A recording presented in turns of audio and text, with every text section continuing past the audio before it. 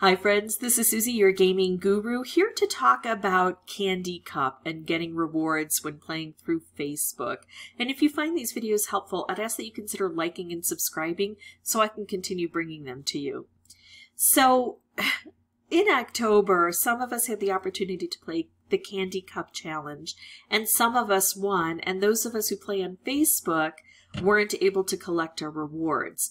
The deal was you were supposed to sign in every day, and you would get one free party popper for 30 days. However, in Facebook, it didn't happen. And there were a lot of, really helpful people in King community who tried to tell me what to do to correct it. And I appreciate their interest. But unfortunately, none of it worked because the rewards were not available in Facebook. And so I encouraged a lot of you to think about maybe signing into a mobile device, warning you that boosters are stored locally. So if you sign in to your account through your phone, you'll only have access to it through your phone. You won't have access to that party popper through Facebook.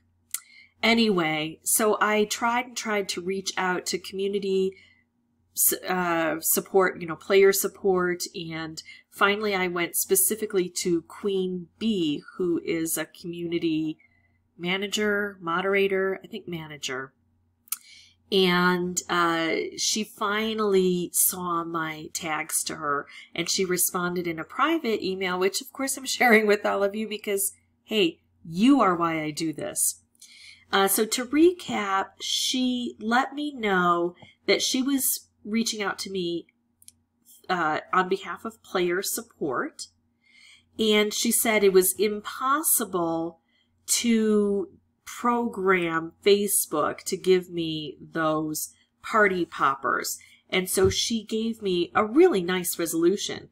She said what she'd like to do is offer 660 gold bar, which will allow you to purchase a pack of 10 party boosters up to 3 times whenever you would like to use them. This way you won't lose anything even if you don't log into the game every day. The studio will continue investigating why this was an issue. So are you happy to receive the gold bar? Should I let them know that I can send it to your game? Thanks, and really sorry for all the trouble it caused. I responded by saying, yeah, great, that's nice, but it doesn't help the big issue, which is everybody else. Because again, I do this for you guys, and so, yeah, gold bars are always nice, but you know me, I rarely use boosters, so it's going to be helpful for the unlimited lives that I can purchase since they've restricted our lives so much. But I was really looking for solutions for viewers. And she responded, I wish I could find a solution for your followers, but I'm afraid I am a community manager, there we know her title now, and I do not have the power to decide how player support should proceed. The best I can do is help any players who come through our channel the best way we can.